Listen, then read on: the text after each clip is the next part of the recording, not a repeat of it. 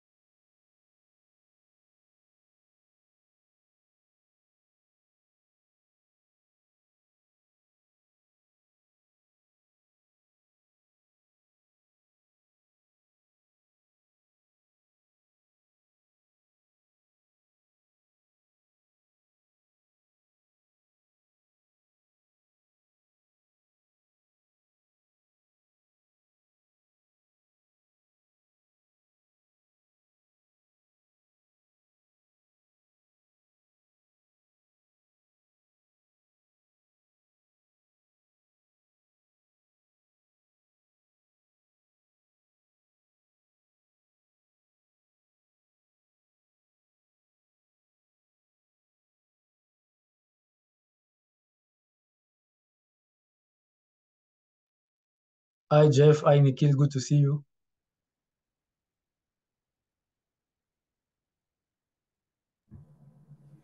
Hello, hello, and thank you very much for hosting us. Yeah, Yeah, thank you. Hello. that's with great pleasure.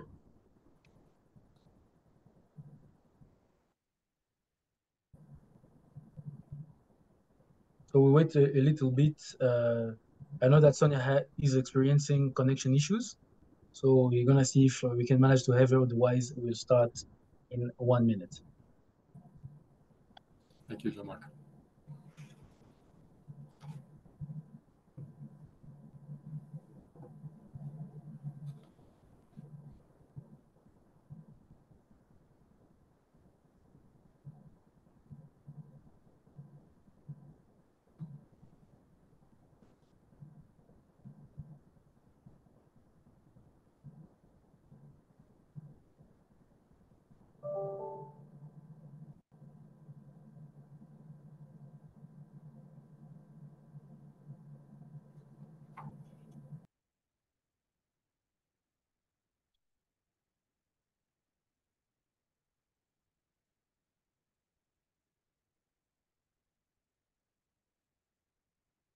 Okay, so we're going to start.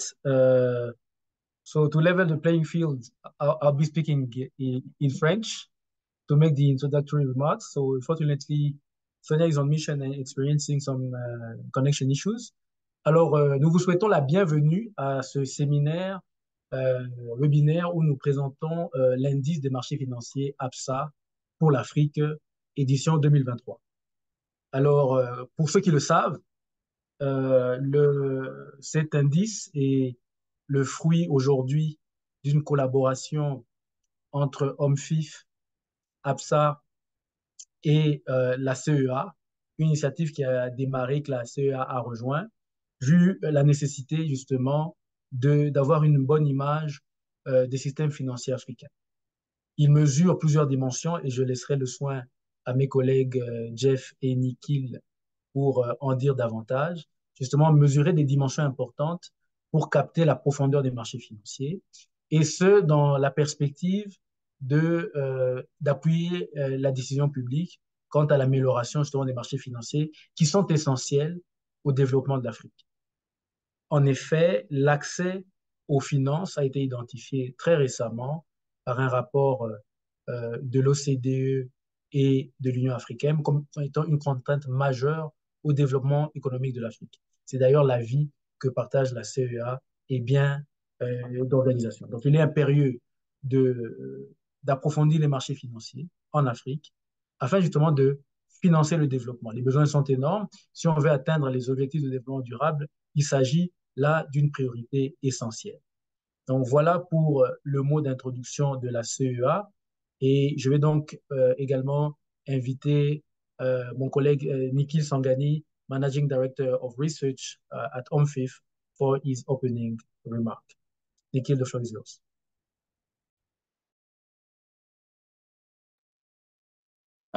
Thank you, John Mark, and thank you all for joining us for today's presentation. I'll just very briefly comment about our collaboration together and some of the report aims, and then I will hand over to my colleague on this project, Jeff Gable, from Absa Group, who can speak in more high level terms or more detailed terms, sorry, about the aims of the project, which started in 2017. And Jeff has been part of the project from the very beginning. But just to introduce myself and OMFIF very briefly, we're an independent think tank based in London, which looks to bring together the public and private sectors on key issues. And one of the key parts of research that we do is this Africa Financial Markets Index with Absa, which, as mentioned before, started in 2017. As alluded to by Jean-Marc, the aim here is to try to better understand how different countries in Africa are able to upgrade their financial market infrastructure to ultimately lead to better economic and financial outcomes. We're very proud and privileged to have the UN ECA formally join us with this project for the first time last year. With their assistance, we were able to add 2 new countries to the index to bring the total to 28, with Cabo Verde and Tunisia. And we would like to continue growing the project, both in its scope, in the number of countries that we include in it, and its importance and its recognition, both on the continent in Africa, but also worldwide, so that policymakers are able to learn from each other to upgrade their financial market infrastructure, but also for market participants to maybe notice some of the developments that are happening in Africa, very important developments which may have flown under the radar. So that's my initial introduction. It's to say thank you to Jeff and the Absa team for their collaboration on this project. Thank you to the UN ECA and Jean-Marc and Sonia for their collaboration and support, and for everyone joining us. I hope you find this session informative, and we'll be presenting and we'll welcome any questions that you have on the index. But with that, I'll hand over well, I suppose to Jean-Marc or to Jeff to start the presentation. Yeah, thank you, Nikhil. So Jeff, the floor is yours.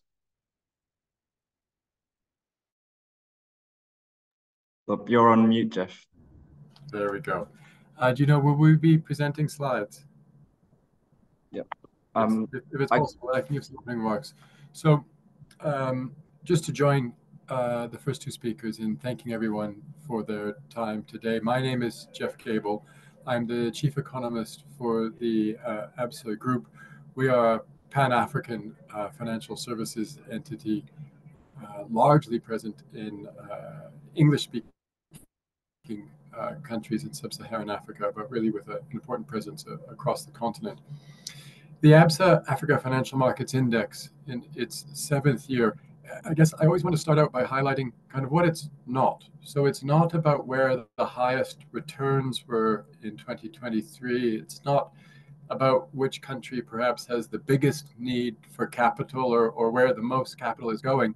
It's really focused on financial market development. And we think this is really important, right? We want to generate an environment across the continent where countries are best able to attract capital and well able to put that capital to use. And that's true whether that's foreign capital, which is often the focus here on the continent, how we can bring more money from overseas and get it to work here in Africa. But it's true for local capital just as much. How do we get money from out of mattresses? How do we get money that's being, the store of value is something that's zero yielding, that doesn't generate any jobs here on the continent? How do we get that put to work? Now, there's lots of different ways that a person or an entity could think of us. When we sit down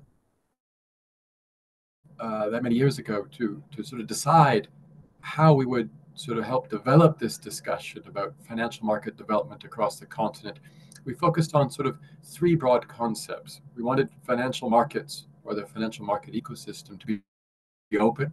We wanted that ecosystem to be transparent, and we wanted that ecosystem to be accessible.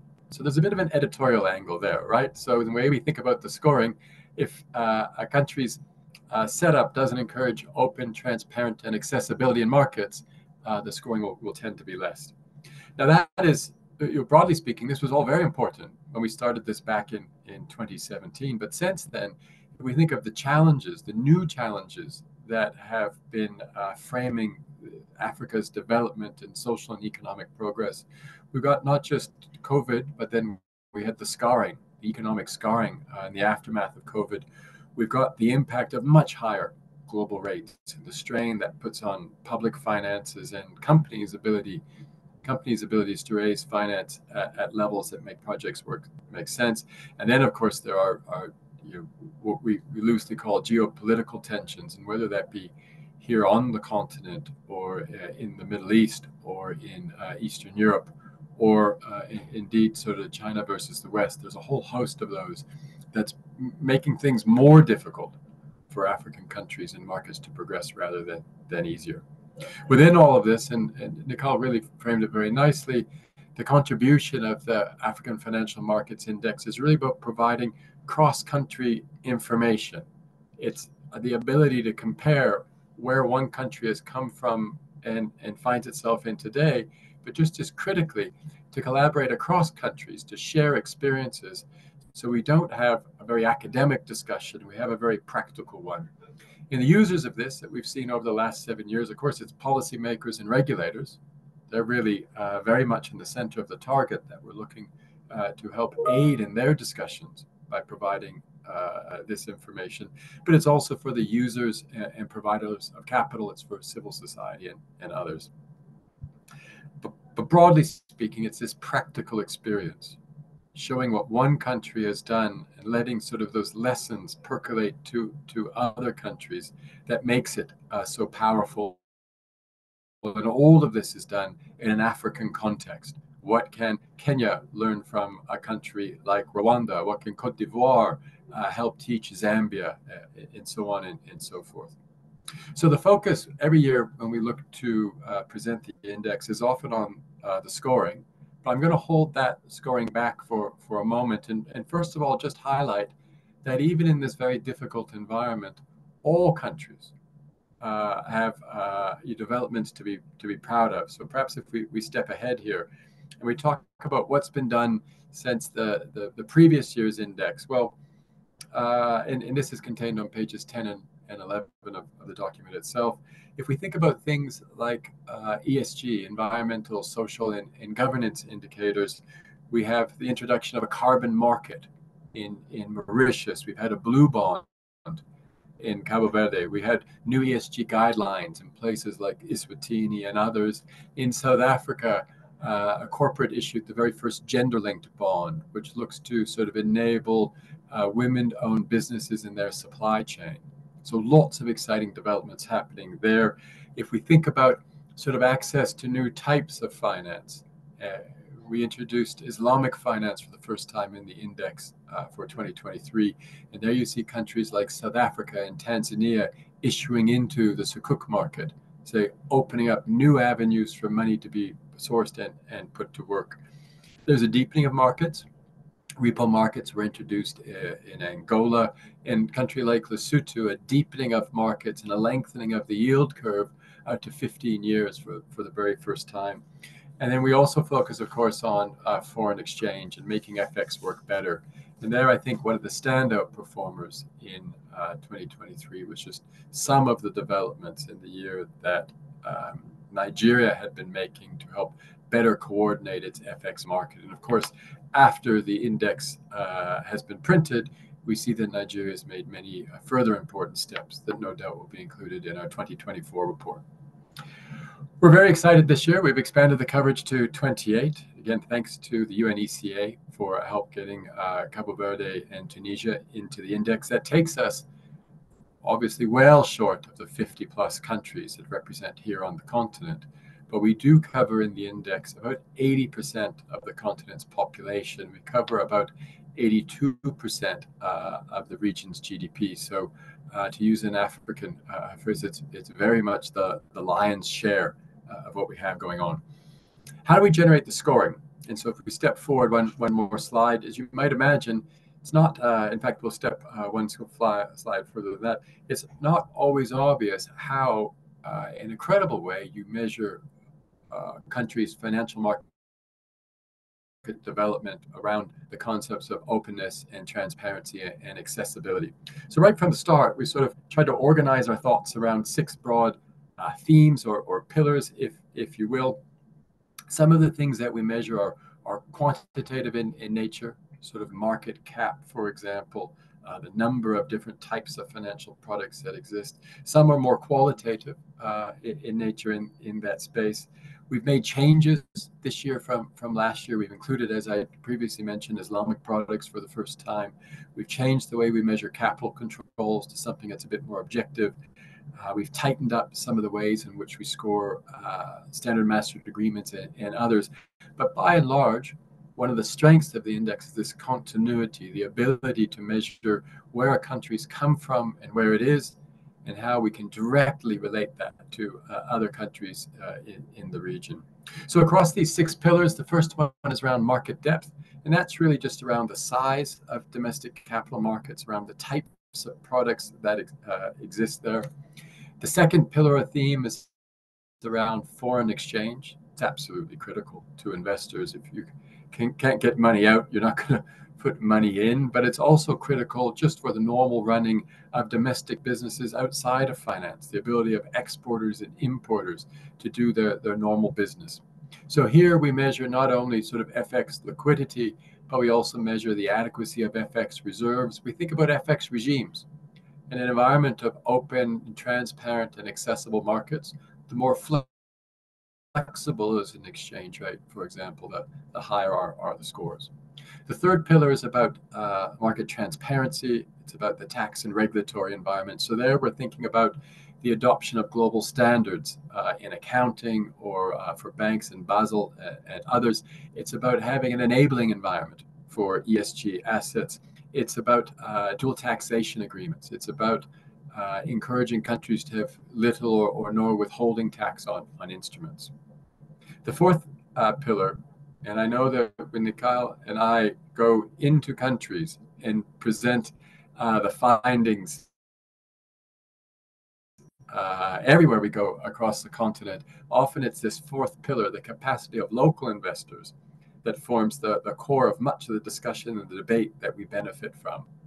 And there the idea is that we really want to have deep local participation in markets. It's not just enough for foreigners to come and buy and sell. We want to have locals being involved also. That two-way market makes for a greater price transparency and often better pricing for corporates and others. There we measure it really with the size of local pension funds, and we sort of slice that up in a couple of different ways.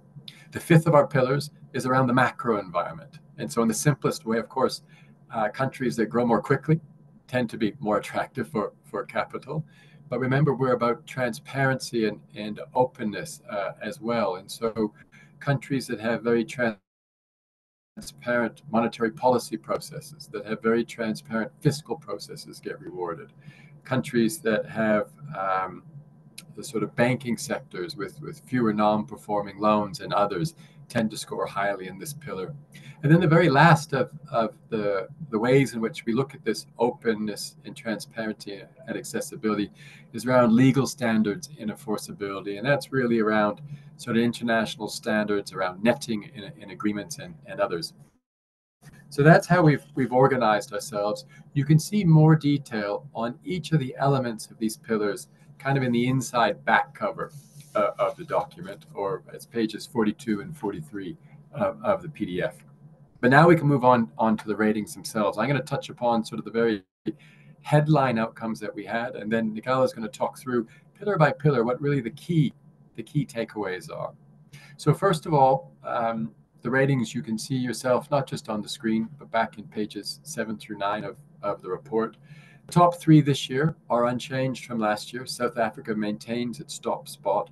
Mauritius, as an international financial center, won't surprise you, it scores quite well in terms of financial market development. It's a very solid second place. Nigeria in third place, top 3 for the second year in a row. The top 5 includes Uganda in Namibia, and Uganda is one of those countries that we really always want to highlight over the life of the index, since all the way back in 2017. Uganda is one of the very strongest improvers in that space. It's improved its score by about a third, up 16 points over this period. So really active in making their markets more open and transparent and accessible. Only Morocco and Seychelles have actually improved by more in this space. But let's be clear, it's not just about the medal table, who came first and second and third, that's so important here. It's also about ensuring that we're all learning from one another. In that space, 15 countries improved their scores. 15 of the 28 improved this year as compared to their score last year, which is quite impressive, I think, given the very difficult global environment around rates and geopolitical tensions and others. So it's not been a very easy environment in which to improve. But when you look within the detail, and I'm sure Nicola will touch upon this, there's some parts of the index that almost in any given year are outside of the control of the regulators and the policymakers, right?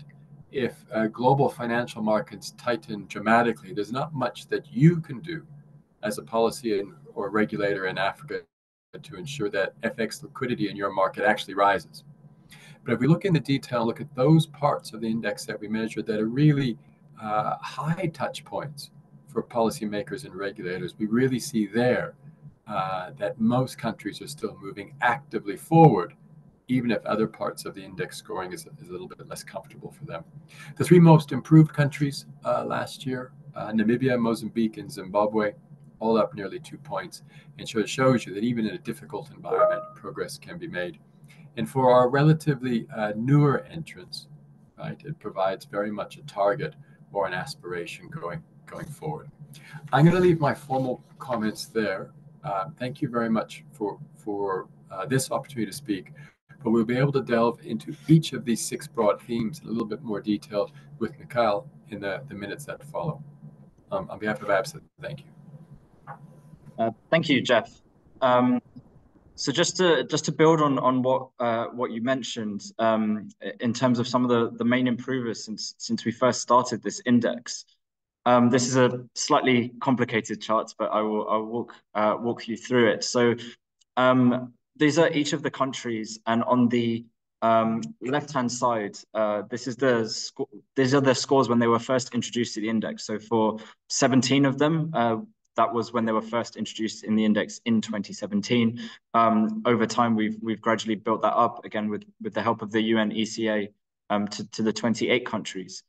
And then the circles in the darker circles here show what their latest score is in the 2020 theory report.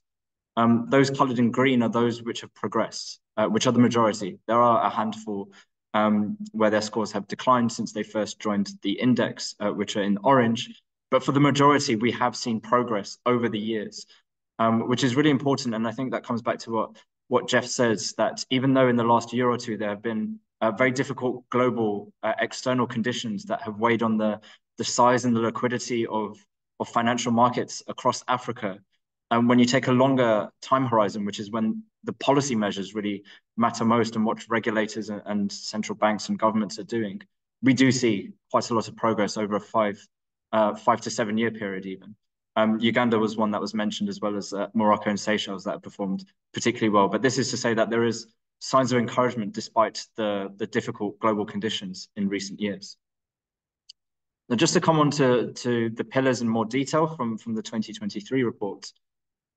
This is the first pillar on market depth.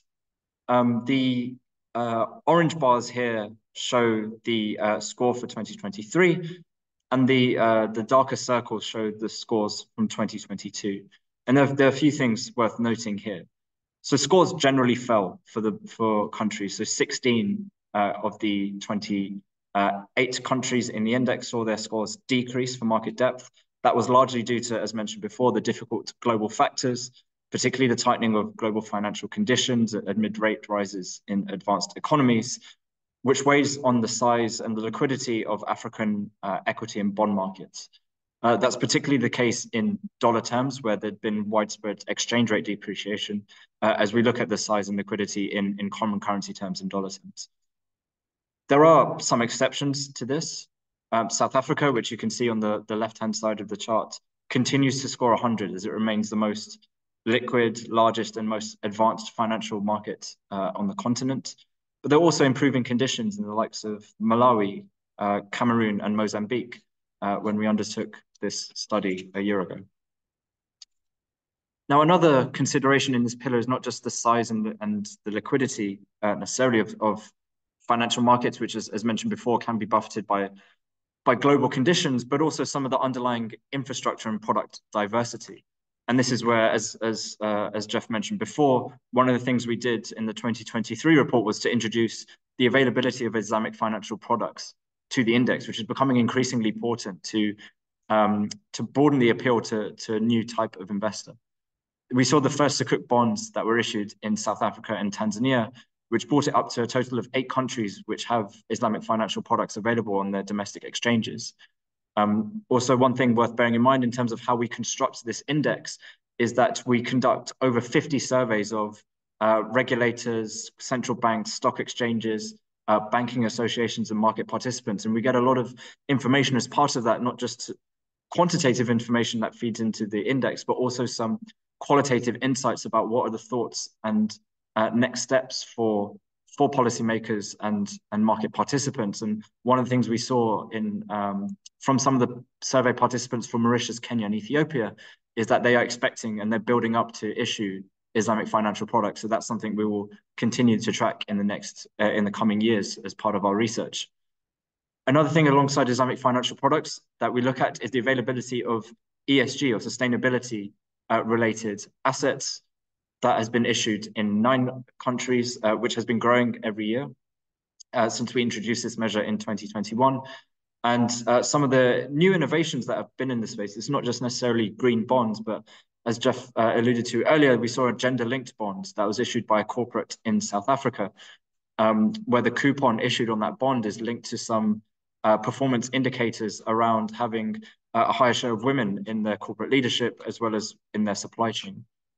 There's also a sustainability-linked bond that Rwanda was working on with the World Bank. So it's not just one type of ESG assets, but it's various different types that we look at, and it's encouraging to see various innovations there.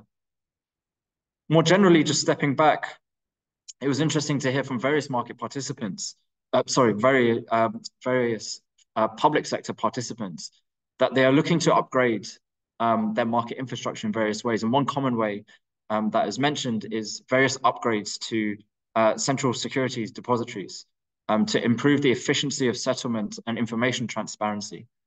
So Kenya was one example where they have a new CSD last year. And one other encouraging development that we've seen, that even though it ranks lowest of the countries, Ethiopia does seem to be moving ever closer to launching a securities exchange, which would help it to rise up the rankings in our index. Moving on to pillar 2, and this is a similar chart to what I showed before, where the orange bars are showing the score for the 2023 report, and the darker circles are showing those for 2022. And again, there's a similar trend in that we've seen a general deterioration in scores. They fell for 17 of the countries in our sample. Again, because we are looking at access to foreign exchange here, this was very much linked to difficult global conditions, where we saw that interest rates rises in advanced economies and general risk-off conditions, which led to capital outflows from emerging markets more generally, including many of those in Africa. And that contributed to a deterioration in foreign exchange reserves.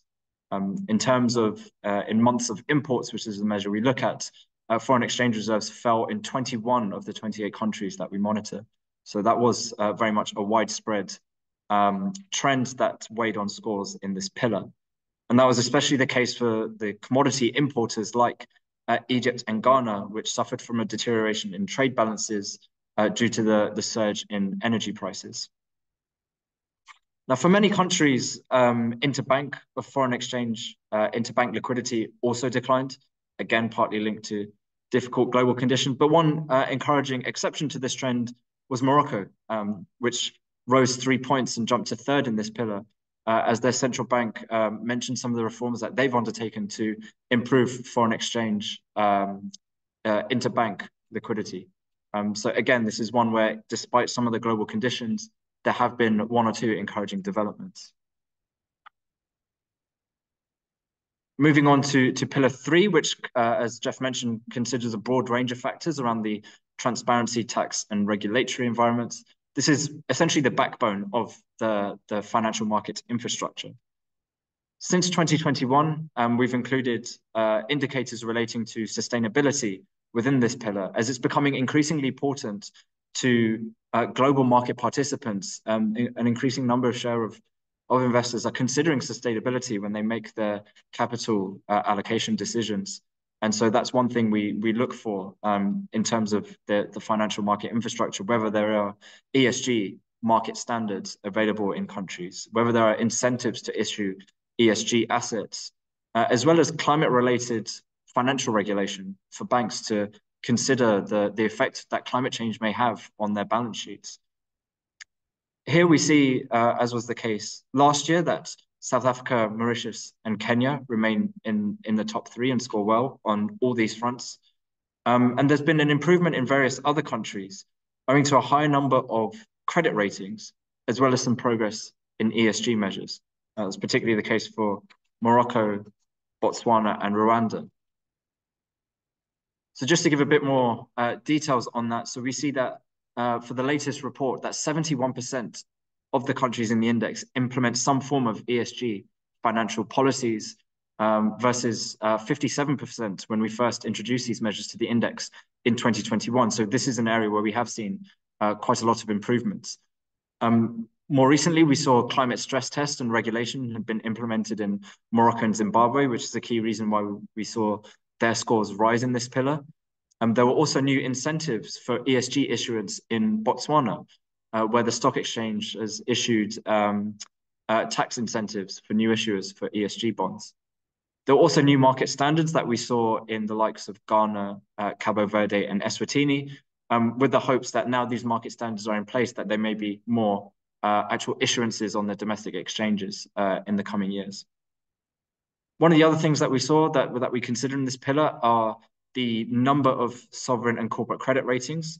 So just to be clear here, we're not necessarily looking at the rating itself, whether it's investment grade or below investment grade status, rather the transparency around this and the number of credit ratings by international ratings agencies, namely Moody's, Fitch, and S&P. But we also look at local ratings by the Johannesburg-based ratings agency, GCR. And generally speaking, that has risen across the AFME sample as a whole, which has led to an increase in scores. So there's greater transparency around corporate and sovereign balance sheets.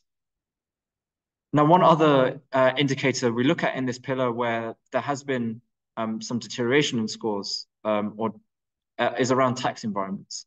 So one of the things we look at are the withholding tax rates on interest and dividends. And some of the things that were raised by some of the survey respondents were about capital gains tax hikes in Egypt and Zimbabwe, which some of the respondents said are likely to deter investors from allocating money in those markets. Various other survey participants mentioned issues around complex tax systems or a lack of harmonization amongst regional blocks. So those are areas where there could be scope for improvement to bolster financial market capacity. Moving on to Pillar 4, which looks at the capacity of local investors, which, again, as Jeff mentioned, primarily looks around the size of local pension markets. And this is one where we do see quite big divergences. We have a few that score above 50, only a handful, primarily those in Southern Africa. But the vast majority, as you can see in this chart, score below 30, where their pension systems are still relatively underdeveloped. In terms of the change in scores, this is one where, again, there was a general deterioration in the size of pension assets, partly linked to those global factors mentioned before, where a sell-off in global markets and also in some of the local currencies against the dollar led to a fall in the size of pension assets in dollar terms. One country which continues to score well on this measure is Namibia, which scores highest for the 4th year in a row and scores at 100 once again. Now, although it's not explicitly mentioned or factors directly into the scores, one of the things we uncover in the report are various financial inclusion measures that policymakers are undertaking to bolster the local investor capacity. So there are various different measures that have been mentioned by the survey participants. So some of them involve initiatives to develop digital platforms to have greater access to financial markets. So, for example, there are various countries, including Mauritius and Kenya, which mentioned new apps to boost retail participation in their markets. There are also platforms for online financial data accessibility, as well as online trading in 8 other countries. So again, as has been alluded to before, what we look at is not just the transparency and the openness of markets, but the accessibility of it as well. And this is where being able to, for the everyday population to be able to access their markets is important. There are also just general improvements in accessing financial services like banking services, where there were open banking guidelines that were introduced in Nigeria. And in Angola, they issued a directive where banks are required to provide services in every municipality to make sure those, particularly in regional areas, are able to access important financial services, and again, bolster the capacity of the local financial markets. Many survey respondents as well mentioned financial literacy campaigns that they're undertaking to bolster the knowledge of local investors, which again filters into hopefully the greater capacity over time to interact with their local financial markets. Moving on to Pillar 5, this is where we look at the macroeconomic backdrop, both in terms of some core macroeconomic indicators like growth, inflation, external debt, and non-performing loans in the banking sector. But as we've done for various other financial measures, we also include measures for data transparency for macroeconomic data, as well as policy transparency. So how easy is it to access decisions that are made by governments and central banks, for example? There's generally mixed performance in this pillar. So scores increased for 16 countries, but fell for 10. And so there is a wide divergence. One thing we do see is that Botswana and Uganda continue to score the highest and remain in the top 2 as the only as scoring above 85 in this measure. But there are some notable exceptions as to where conditions have deteriorated. Egypt is one of them, which moved out of the top 5 where it was in 2022. A big reason for that is the escalation in inflation there, which again underlines the divergence we've seen in macroeconomic trends following the various global shocks. And one area where we've seen that perhaps more than others is on the impact on inflation. Now, this is a relatively complicated chart, but I'll walk you through it. This shows the range of inflation outcomes for our sample over the since 2010. Now, the pink line shows the median, so the middle within our sample of 28 countries, and the gray area shows the interquartile range. So that's to say the range between the 75th and the 25th percentile of those in our sample.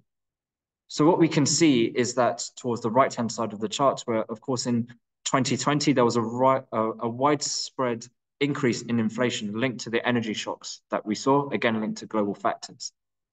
But if you look at the pink line in 2023, or when the sample we looked at was up until the middle of 2023, what you can see is the pink line is trending down.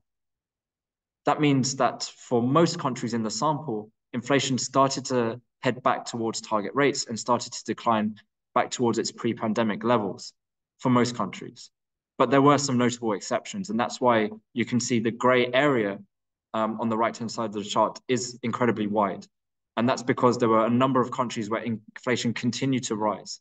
So we saw in 8 countries, for example, that inflation was above 20% in the middle of last year.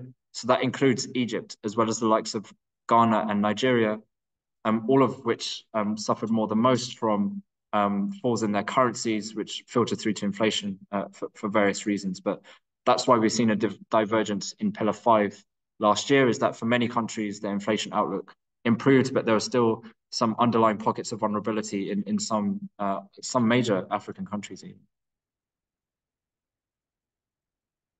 Moving on to the final pillar on legal standards and enforceability, this primarily centers on the use of standard master agreements, which can help to mitigate counterparty risk and promote higher transactions in local financial markets. Now, it's worth mentioning we tweaked the methodology of this slightly this year to consider international standards, meaning the clean netting opinions that have been issued by international trade bodies like ISDA, ISLA, and ICMA, yes. Whereas previously we'd inferred this from survey participants. So we've strengthened the methodology there, where we rely on some of the information provided by international bodies. And we also look at whether countries are signatories to IOSCO, particularly stock exchanges, which is an international code of best practice and promotes transparency in securities markets. Now, Mauritius and South Africa score highest on this measure at 100. They have the most number of clean legal opinions, which are somewhat lacking in other countries. And they also widely use standard master agreements in their local markets. Otherwise, there's relatively little movement in this pillar. The only one which did increase its scores was Ghana, which increased its score by 8 points as its stock exchange became a full signatory to IOSCO. More generally, what we saw is that while there is ongoing work throughout Africa to try and bolster the use of standard master agreements, and in some cases change laws. Uganda was one such example where the policymakers there are trying to amend their laws to strengthen the legal standards for the local markets. Some of them are still yet to see that relate into clean legal opinions, which have been authorized by international bodies. And in some cases, there are just, they're still a long way away from changing some of those laws, or they have nascent local markets around repo transactions or derivatives where standard master agreements preside over. So for some countries, they're getting closer. For some, they're still some way away, which is why you see a big divergence in scores here. Now, just to wrap up with some 3 underlying thoughts amongst all 6 of those pillars. So what we saw is that scores have generally risen for 15 of the 28 countries in the sample, despite challenging global conditions. So it's a cautiously optimistic story here. But there have been further steps to develop market infrastructure. As mentioned before, there's been improvements in product diversity. For example, the new ESG issuances or new Islamic financial products issuances. There's been strengthening of ESG measures in terms of new market standards or incorporating it into climate-related risk frameworks. And greater transparency, particularly in terms of the availability of corporate and sovereign credit ratings. There are still 3 key areas where there are room for improvement in terms of improving market liquidity for many countries. Tax systems are becoming increasingly less conducive to investments in some countries, and legal systems can be upgraded to bolster further investment in Africa. That concludes the presentation. You can find, as Jeff mentioned before, many more details on how different countries perform and more details on the pillar scores through the reports, which is available on not just the OMFIF website, but also the UNECA and the Absa website. So it should be very easy to access. But with that, I'll hand back to Jean-Marc, and we're happy to take any questions on this. Thank you very much, Nikhil, for this brilliant presentation. Jess as well. Je vais donc parler en français. Donc, on voit en fait que cet indicateur tient compte de plusieurs piliers que les présentateurs ont décrits. Et on voit qu'il y a un travail de fond qui est fait justement pour comprendre la dynamique des marchés financiers africains. Et cette dynamique est la résultante de plusieurs facteurs, des dimensions. Je vais en citer quelques-unes: l'environnement macroéconomique, la transparence des marchés, le système de taxation, les dimensions également légales et la capacité des investisseurs nationaux. À ce niveau-là, je pense qu'il est très important, si effectivement les pays africains veulent améliorer leur système financier, de donner de la capacité justement aux investisseurs nationaux. Qui sont ces investisseurs? Nous avons par exemple les investisseurs institutionnels. On peut penser aux fonds de pension, on peut penser aux compagnies d'assurance qui devraient jouer un rôle justement pour financer les grands chantiers de l'économie. Nous avons besoin d'investissements en Afrique dans tous les domaines, que ce soit l'infrastructure, la santé. Eh bien, avant de penser à collecter de l'argent à l'extérieur, il faudrait mobiliser les ressources internes. Et il y en a. Si nous regardons le cas, par exemple, de l'Éthiopie, il y a quelques années, le barrage hydroélectrique de la Renaissance a été financé justement grâce à la mobilisation des ressources locales. Juste pour donner une idée un peu de tout ce qui se cache derrière la dynamique de ces indicateurs, et je veux vraiment féliciter cette collaboration que la Commission économique des Nations Unies pour l'Afrique a avec Absa et OMFIF pour justement créer un indicateur qui soit spécifique à l'Afrique, qu'on comprenne la dynamique. Et comme l'ont dit les présentateurs, il n'est pas tant question d'avoir un ranking des différents pays, mais plutôt de comprendre les dynamiques et comprendre quels sont les différents axes ou dimensions, piliers, suivant la terminologie appropriée, qu'il faudrait renforcer pour avoir un indicateur fiable qui, en fait, cache les réformes nécessaires pour renforcer le système financier. Nous avons à peu près une bonne trentaine de minutes pour les échanges. Donc, la parole est à qui veut la prendre. Vous pouvez exprimer vos questions dans le chat ou encore prendre la parole. So, now this is time for Q&A.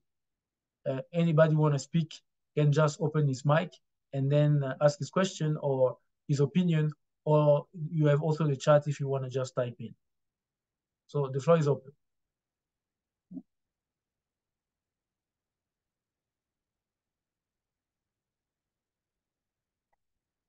Alors, je ne vois pas de main. S'il n'y a pas de main, je vais me donner le luxe de poser des questions. Mais là, je suis ravi de voir qu'il y a certains qui sont signalés, qui sont connectés d'un peu partout en Afrique. Alors, il y a une première question qui a été tapée par Arsenio Luquinda. On page 21 of the report, you mentioned that Angola has improved its score on this measure. However, if we look at the figure 2.9, we see that the score has dropped from 62 to 57. Could you please elaborate on this? Nikhil, Jeff, do you want to address this question? Yeah, so I think is this referring to Pillar 2, I assume? Yes, I think so. But he has indicated the page 21, figure 2.1. If you bear with me 1 second, I think it's we have so many indicators. Sometimes it's difficult to track each and every one as to why that's the case. But if we can, I don't know, Jeff, if you've got an easy answer to that. But otherwise, I can look in the background while you take the next question. So the text on page 21 refers, the part I believe we're referring to on Angola refers to on the FX controls broadly. And we highlight that Angola has improved its score as we've loosened some regulations on foreign currency for the purposes on the purchase of foreign currency. Whereas in the graphic that we see, 2.1 is the overall graphic for Pillar 2. In Angola here, we would need to look at last year versus this year to see what has changed. The overall pillar score looks very, very similar, but we don't see the movements within it. So it may be that we need to follow up on that to make sure that we get the technical answer exactly right. All right, thank you, Jeff. Anything that you want to add, or we can move to other questions eventually? I think if we could move to the next one, but I'm just looking through our calculations and maybe come back to it. All right. So while the author is trying to figure it out, participants, you are free to either type in your question or just take the floor.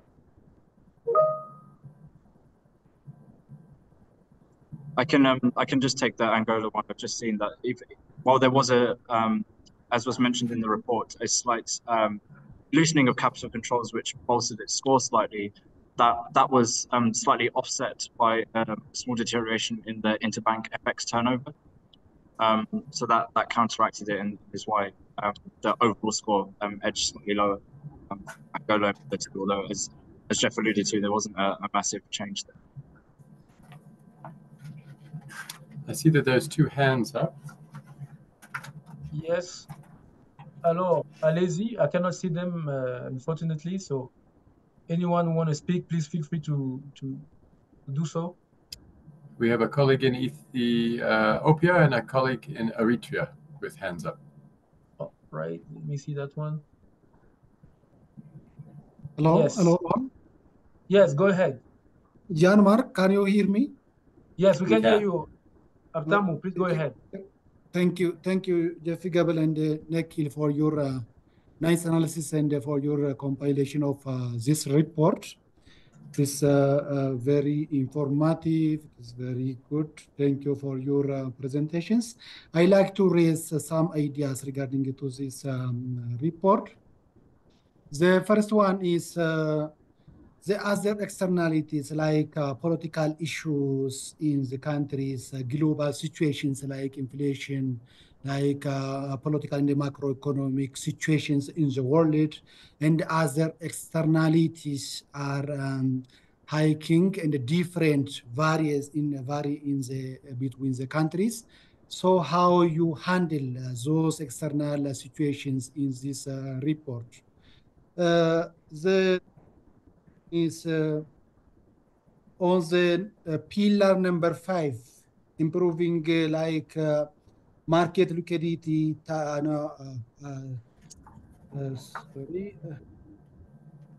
On the pillar number 5, macroeconomic environment and transparency issues like inflation and the debt are the current big challenges what we are facing in Africa. But on this report, almost around 15 of the countries are showing progress. It's improving. Only 10 are fall. How you have seen those situations? For instance, in Ethiopian context, inflation are around 38%. Also, the debt, as well we know, in the African context is a big problem. So how you have analyzed this one? I need little explanation on this regard. The other one is on the last point, you have put it as recommendation, improving market liquidity, tax, and legal systems are a key to improve those scores based on your recommendations. But based on the economic and the social and the political, also environmental context between the countries, maybe it is various or it is different. So what is your recommendation, policy recommendation to improve this one as Africa or as a country specific? Thank you so much. So perhaps I can touch upon parts of the first and second question. So an important part of the first question, as I understood it, is sort of how do we account for a more difficult global environment? Interest rates are higher elsewhere. How does that show up in the report? And there, as we've seen in recent years, it tends to be quite challenging for a number of the countries. As global interest rates have risen, we have seen the value of the market capitalization, when we measure it in dollars, of many local indices struggle.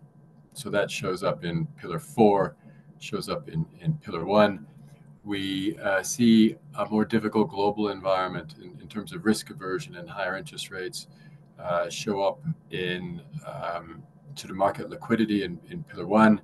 We show it in FX liquidity in Pillar 2. So certainly those external factors push into the index. I guess to an important extent, all countries face those external factors broadly similarly. So it shouldn't be too unfair to one country versus another. To the question around Pillar 5 and highlighting that it's in this difficult environment where a number of countries have seen inflation move in the wrong direction, where economic growth for many is a little bit more difficult than it was before. How do we account for some countries' scores having improved? Well, there's two ways to go about that. One way, there's a genuine sort of structural improvement in some. So you will see perhaps with investments in the resource sector or others, that economic growth is taken a step forward. We also see in some countries in the fifth pillar in 2023, it's sort of another year of post-COVID recovery. So even though the broad environment is difficult, you're still getting some bounce from where you were before. We can think of countries like Seychelles as an example of that as well. And maybe in the same way for inflation, there are a number of countries, not all, but there are a number of countries for which 2022 was particularly painful. And that prevents, I guess, a more helpful base for 2023. So perhaps I can touch on that briefly. Yeah, just to. Oh, sorry, I was just going to. Sorry, I didn't mean to interrupt you. If you had another. No, please. Yeah, I was just going to add to that one of the ways that we that the scoring is done that builds upon what Jeff said is that we rank countries relative to each other. So that's important because we don't set a certain threshold as to what a score of 100 looks like. It's what the country that is the best performer on each indicator that achieves the maximum score, and the lowest ones would achieve the lowest score, and then every other country in between goes on a relative scale between 1 and 100 on that measure, and then we average it across each of those indicators to get the score, and then average the pillar scores to get the overall score. And the reason that's important is because when it comes to some of the external shocks, in many ways, it's everyone is in the same place, whether it's rising interest rates in the US. I mean, energy prices, depending on whether you're a resource-based economy or not, may have different shocks, but the general global shocks, in theory, would have can be neutralized because then we just look at how each country deals with those shocks on a relative basis. So that's why we look at on the inflation measure, for example. I see in the text there's a question here, and it's a really important one, asking, well, how do we select the countries? You know, since 2017, we've added about an extra half of the countries that we started with, and there, in terms of the addition, I guess it depends a little bit over time, but often it's reverse inquiry. So we get either at a launch like this, or in one of the launches that we do in London or the United States, or at the IMF World Bank annual meetings, is that there'll be policymakers or regulators or capital market participants in the audience from that country. And they say, you know what, we think a tool like this would be very helpful to focus the discussion in our country. Do you think that somehow we can get involved ourselves? And I would mention maybe a little bit of a humorous anecdote. Early on in our history with the Absa Financial Markets Index, And one of the global launches, we actually had a country from the Caribbean say, listen, we really like the index. I think it would really help us with our discussions with parliamentarians understand what can be done. Can we be added? And sort of we had to gently let that person down by saying, well, we're kind of focused on Africa right now, but if there was interest of the Caribbean states to set up a similar index, we would be more than happy to share our experience and our IP. So it's often by reverse inquiry, countries saying, listen, we'd like to better focus the discussion. Can we participate? And just to build on that, and it links to another question I've seen by Janice in the chat, is that we need ultimately the buy-in of the policymakers in those countries to be able to help us provide that information to then build it into the index. So some of the information we use in the index is partly goes directly into the information that we use in as part of the inputs, but we do our own sense checks around that based on the publicly available information that we may get, whether that's on the depth of the financial market or some of the macroeconomic factors. We'll use measures from the IMF, for example, which are standardized. But yeah, we ultimately look for buy-in from the policymakers for them to be willing to participate in this project. And so, yeah, hopefully engagements like we have today can hopefully generate more interest, and hopefully we can follow up with any of those who aren't part of the index, but may be willing to do so. We have expanded the index every year, and we hopefully can continue to do so. That's right, Michiel. So, Mr. John from Juba, South Sudan, we are very pleased to take note of your interest about the index. So feel free to reach out to us, and then we can see how South Sudan can be incorporated. And as Michiel said it rightly, our ambition really is to grow the index in terms of coverage. So why not South Sudan being the next one, or among the next one to be added? I see there's still a hand from early on from our colleague from Eritrea. Right, Suleiman, please go ahead. Yes, my dear brother, moderator and presenters. Thank you very much for well-prepared and eloquently presented presentations. And it's very informative and enriching.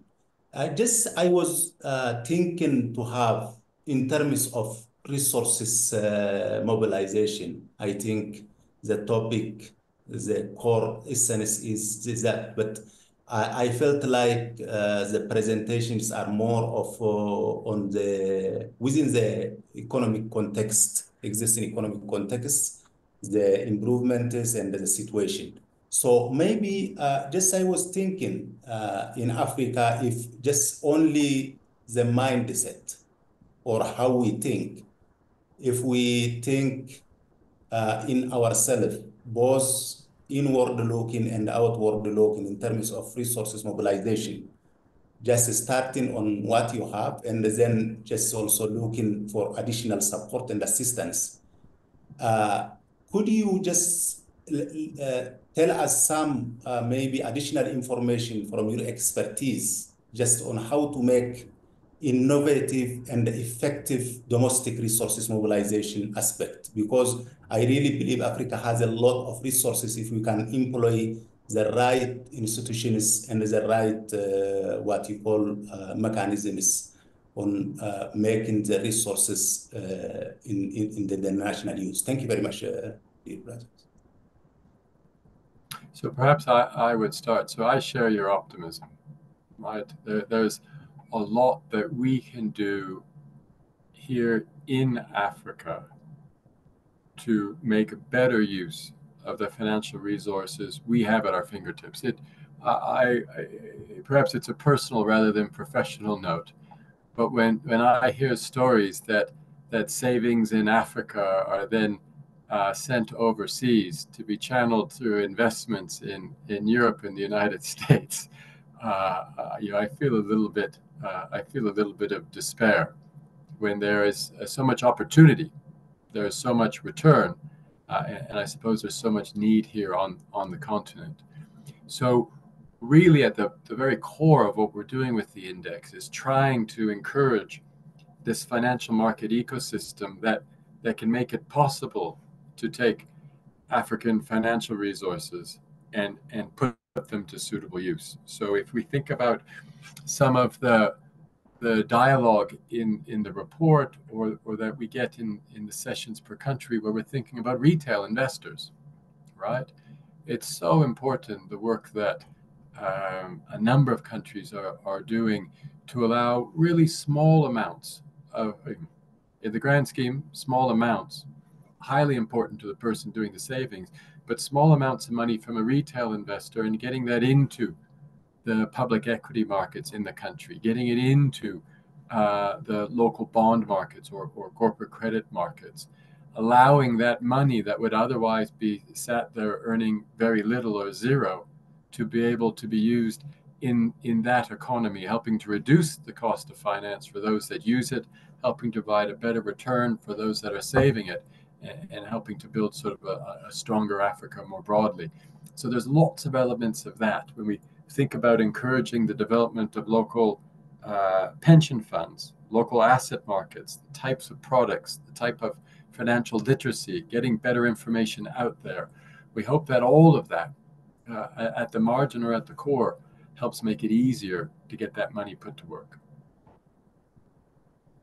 I think just answer that brilliantly. The only thing I would add to that is that the technology can make things a lot easier than maybe it was, well, certainly when we started the index, where through mobile applications, for example, or through digital financial services, there are opportunities for those who maybe didn't typically interact with financial services or financial systems to now come more formally into that mold. As many people may have mobile phones, but not necessarily a bank account right now. Across Africa, and we've seen in a number of countries where they've been able to use technology to really help mobilize savings into their local banking system or perhaps into their financial markets more broadly. So I think I share Jeff's optimism really, and I think technology can help in that mode as well. Yeah, if I can say a few things also, Suleiman, I think your question also echoes to the innovative finance and capital market section of ECA mandates, which is to assist or support African countries develop their financial market. When you talk about domestic resource mobilization, what we do here at ECA, what we have done recently, we have supported, for instance, Angola in the development of its domestic bond market. Likewise, we supported Uganda last year with a strategic document on local currency bond market development. So those are the kind of things that we do, and we try to lay the ground for the development of capital markets. We launched last year in December in Botswana a study on developing money and interbank market. So as I said previously, we have to find ways to mobilize resources that are dormant. During my mission last year in Botswana, the vice governor of the Bank of Botswana said that there is excess liquidity, meaning that money is there, but is not put to use, to productive use. Likewise, last year, during a workshop with the banking system in the DRC, the Democratic Republic of Congo, bankers told us that they have excess liquidity worth $12 billion. So then the question is, how come you have money dormant, sleeping there, and you go outside looking for financing? You should use that money to finance infrastructure and transformative projects. So this is one of the kind of things that we're doing. How do we can come up with innovative financial products to really finance development? So as I said initially, access to finance has been identified as a big challenge. So we should not disregard any possibility, but also looking inward is important. So that's why I think this kind of seminar bring awareness. Our presenters mentioned as a pillar the capacity of local investors how do we strengthen local investors? Do we really put to work those financial institutions, pension funds, etc., or they are just there as a tool for financial repression, meaning that whatever money is gathered will be added to public finance, right, to pay current expenditures, right, rather than investing in transformative projects. So I stop there. Thank you. Any other question? Opinion?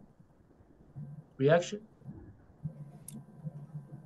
Maria, I think, has written something. Pillar 4 evaluates the potential for institutional investors to drive capital markets growth based on the size of pension fund markets, both in per capita terms and relative to local listed securities. I need some more explanations about this pillar 4. Can you please elaborate more? Yeah, I can maybe take that initially.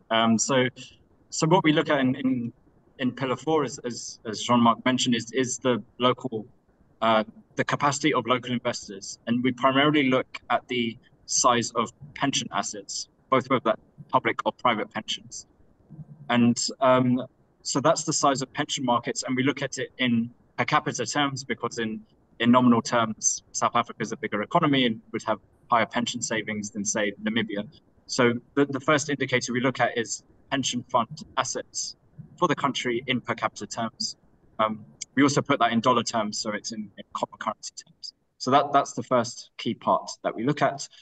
And then we also look at relative to local listed assets. And this is to get a proxy of what Jeff mentioned before, that you may have a sizable portion of pension assets, but if that's all being invested in Europe or the US, then that's not doing much to help bolster the capacity of local markets, or bolster the market infrastructure internally. So that's why we look at those pension assets generally as a share of local listed assets to get a proxy of how much those pension assets are likely to have been invested locally. And we've seen, for example, in the likes of Namibia, they introduced regulations to try and increase the share of pension assets that are invested locally, which has helped to bolster their local market capacity and is it's one of the factors which has helped them to be number one in that pillar. So there are ways that, as we've all discussed, that there often are pots of money that are sitting there, but maybe aren't being used as best as they can to help mobilize local markets. And so that's something we try and do look at in pillar 4. All right, I think we have time for a last question as we reach the end of this webinar. Any reaction, comment from participants? Otherwise, I'll hand over to presenters for the last word before we end this meeting.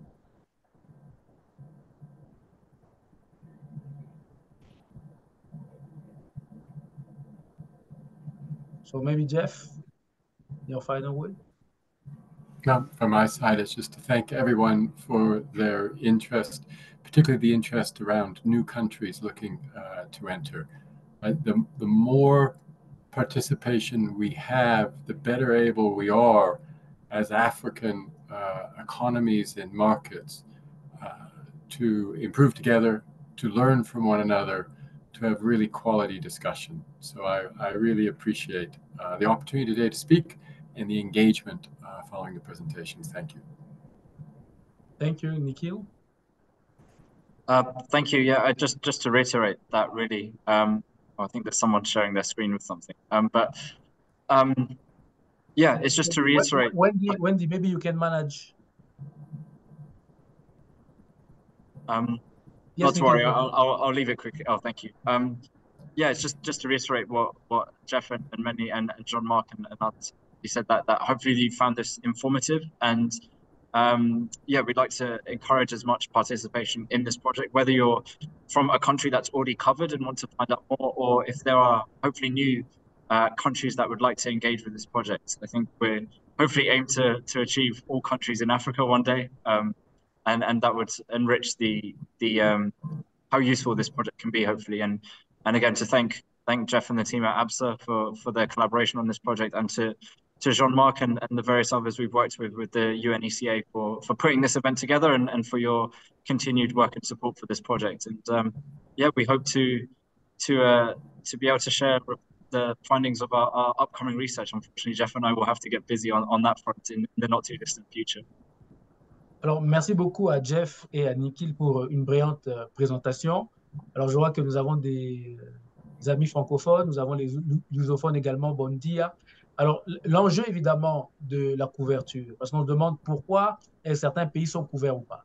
Parce qu'il faudrait une collaboration, il y a des enquêtes, des surveys qui sont envoyés aux points focaux nationaux, justement, pour répondre à une série de questions qui permettent justement d'établir les scores qui mènent à ces indices. Donc, il y a un travail de collaboration que l'on veut à long terme pour que cet indice soit un indice soutenable. Et donc, nous sommes très fiers, comme Commission économique des Nations Unies pour l'Afrique, de travailler avec Absa et OMFIF, qui ont justement créé un indice qui soit particulier à l'Afrique, qui permet de monitorer le progrès en termes de développement de marchés financiers. Et nous pensons que c'est une initiative novatrice. Et comme l'a souligné Jeff, qui a marqué l'intérêt même dans les Caraïbes, ce qui veut dire qu'en fait, cet outil peut être un outil précieux d'aide à la décision. Alors, d'ici là, nous vous souhaitons une bonne après-midi et nous avons été ravis que vous soyez joints à cette discussion et nous sommes fiers de voir l'intérêt croissant des différents experts africains et d'ailleurs par rapport à cet indice, à cet effort intellectuel. Encore merci Jeff, Nikhil et à tous les participants. Bon après-midi, au revoir. Merci beaucoup. Bye bye. Ok, merci. Bon Can après-midi. we also make a small just request, dear moderator? Maybe if our dear colleagues Jeff and Nikki can share the relevant power presentations in the chat function. Thank you very much. All right, thank you. But the material, anyways, is available online, so you can have access to the whole publication. Yes, we have them, but also it would be relevant if we can have the PowerPoint presentations. Well, I'm sure that's possible. All right. Thank you to everyone. Bye-bye. Thank you.